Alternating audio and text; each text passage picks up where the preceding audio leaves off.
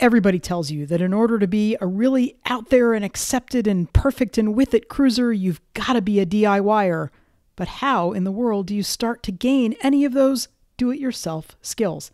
Hi, I'm Nika Waters, and welcome to the Boat Galley Podcast, your podcast source for answers to all your cruising questions, even the ones you're not altogether sure you have yet.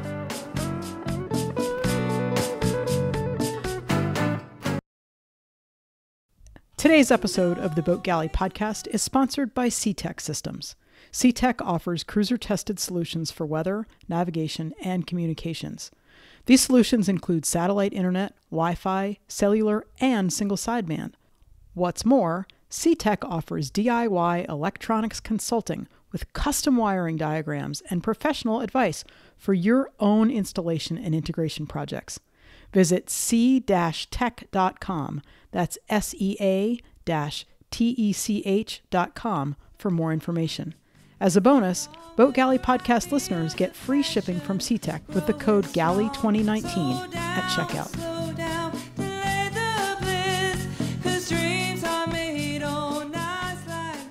I've got a confession to make. I am not the world's best do-it-yourselfer. I'm great in the galley.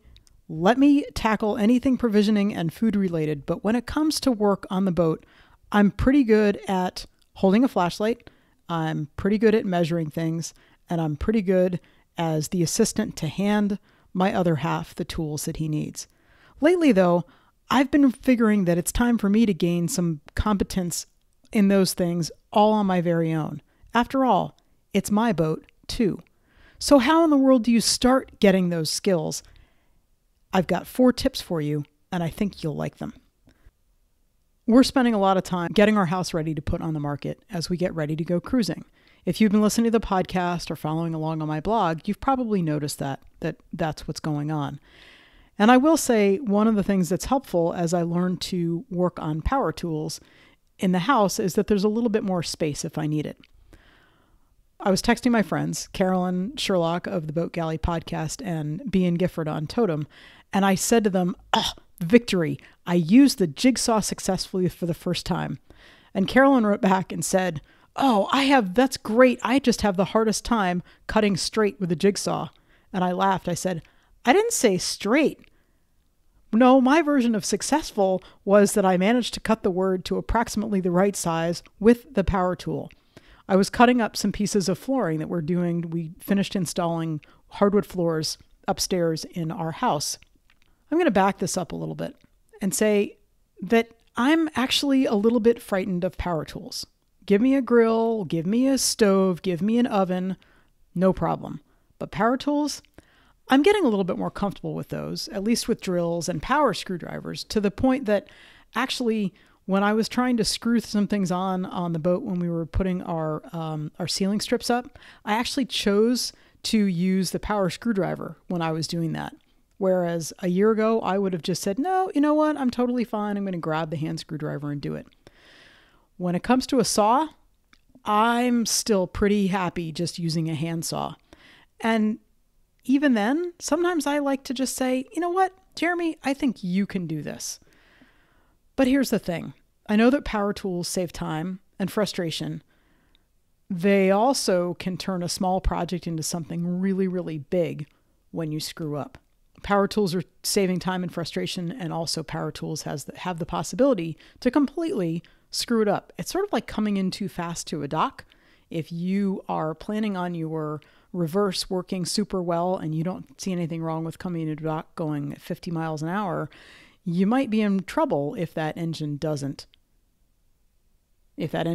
actually go into reverse. So go slowly. My version of going slowly with DIY is not to use power tools. As we were working on this flooring project in the house, we have a system down, and our system for the bulk of it was pretty much an operation of teamwork. Jeremy would lay down the plank, tap it into place, nail it, and then move on to the next one. How we were putting our floors down required drilling pilot holes and screwing in the screws. And so I followed along doing that in the plank after he had tapped it. And we basically kept pace with each other. By the time he'd gotten the next ones laid, I was finished with the drilling and screwing, and it was all good. And it did take a few lines of these planks for me to get comfortable using the tools. I sometimes would still revert to using a hand screwdriver to get the final tiny little bit of it right. And then as I got more used to it, I was able to fine tune it by using the power tool the whole time. And I wonder, I learned a little bit, maybe the confidence that I felt in using that drill, that electric screwdriver, might that have something to do with the fact that I probably drilled and screwed in over 1,500 holes and screws? I wonder. When you're putting in the floor, the last couple lines of flooring, you can't do it the same way as you can the rest of them, at least the last lines of flooring that go right against the wall, because you just don't have the space to either fit the tool in there or swing the mallet to actually bang the tool. So the last couple of lines, they have to be done with nails and an old-fashioned hammer and then a punch to sink the head of the nail under the surface of the plank. And Jeremy was really doing most of those. He's got that very precision work down. And I sat in the closet and I looked at the fact that there were 3 planks missing in the closet that needed to be done the way he was doing the lines on the rest of the floor. And I watched him. I had watched him do this a few times. I watched him measure and mark those pieces. I watched how he placed the drills and how he went with the rest of it. I knew that I needed to leave a little space for the expansion of the flooring as the humidity grows during the year. And then I started to think, it's the closet. If it's really bad, who's going to see it? These planks, and we were using bamboo flooring, they needed to be cut to size and tapped into place and then drilled and screwed. I'm debating cutting the closet pieces. Really? I said that out loud? Go for it. He smiled at me and went back to measuring the planks that needed to be ripped on the table saw, because actually the pieces that go right up against the wall, they needed to be cut in half, so ripped there. So I gathered up all my tools. I got the planks that I needed. I checked the orientation of the tongue and groove, making sure I wasn't screwing that up. I measured, marked it with a pencil, slid the line on it, and I took a deep breath when I went downstairs, because that's where we had set up kind of our makeshift workshop inside. Too cold to be outside when I was doing this. And I looked at the jigsaw and I took a great big breath and I picked it up, lined it up. And I think I probably held my breath through that whole 3 seconds of cutting that plank. And I did it. I cut the plank. I installed it, I drilled it, and I screwed it, and I measured the next one, and I learned enough from the first one that I needed to use a vise instead of using my hand to hold the second plank on the makeshift table before I pressed the trigger for the saw. And then I installed that one, and I measured the third one, and I did a better job with the measurement and the sawing the whole time. And I have to tell you, I really love looking in that closet because I know that I did those last 3 planks. And now I've got goals, right? I was laughing saying that I had contacted Carolyn and she was saying, oh, great, you cut it straight. And I was like, no, that's the next goal. And so how do you gain do-it-yourself skills? What was all this story about? What does it have to do with boat skills? I think that probably we can learn about boat skills even if we're not on a boat. But how do you gain those skills? First of all, you observe and you ask questions. That old idea of being an apprentice somewhere and watching somebody and asking them, that's a great way to get the first step. If I watch Jeremy do it 15 times, I'm going to have an idea as to what's supposed to be done. The second way to gain do-it-yourself skills, having somebody tell you that you can do it, that's really a big thing. When I said, hey, I'm thinking about cutting the planks, and having Jeremy say, yeah, go for it. It's like, oh, okay. He doesn't think I'm going to screw anything up too terribly. I know I can do it too. The third way that you gain these skills is you take a breath and you actually start doing it. It helps me if it's not a place that matters that much. So if I were going to work on cushions, I might want to try and work on sewing the seam that was going to be tucked at the far end of the quarter berth rather than something that was going to be in the main salon. I like to have something and work on something that's in a place that doesn't matter that much. So in this instance, it was cutting the closet planks from leftover pieces that we couldn't use anywhere else. as opposed to grabbing a fresh plank of bamboo that needed to go into a place that we were going to see all the time.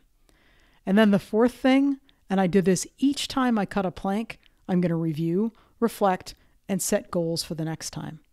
So yeah, you may not think that laying flooring in a closet on a house will help me have any skills for being on the boat, but here's the thing. I know that I can use a jigsaw.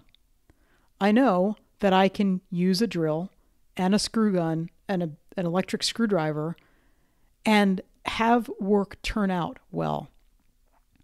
I know that by using those power tools in the house, I'm going to be much more likely to do it on the boat, and therefore our work on the boat will go just that much faster. So there you go. How do you gain do-it-yourself skills? And actually, more importantly, what's your next skill that you want to learn? For me, the next time I pick up a jigsaw, I'm working on cutting it just a little bit straighter. Thanks so much for listening to the Boat Galley podcast.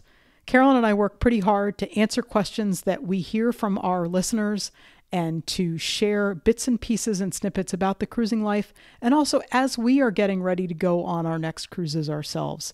I'm getting ready with my husband to go take off and go for a while. Carolyn is in the process of getting ready to go to the Bahamas for a few months. We know what it's like to get ready to go cruising. We also know what it's like to be out there. If you have questions that hits on any of those things, we would love to answer them. So please drop us a line, drop us a review, let us know how we're doing. And if we're helping, definitely, we'd love to know about it. Thanks again for listening. We're looking forward to sharing an anchorage with you, raising a sundowner. And in the meantime, we'll see you next time.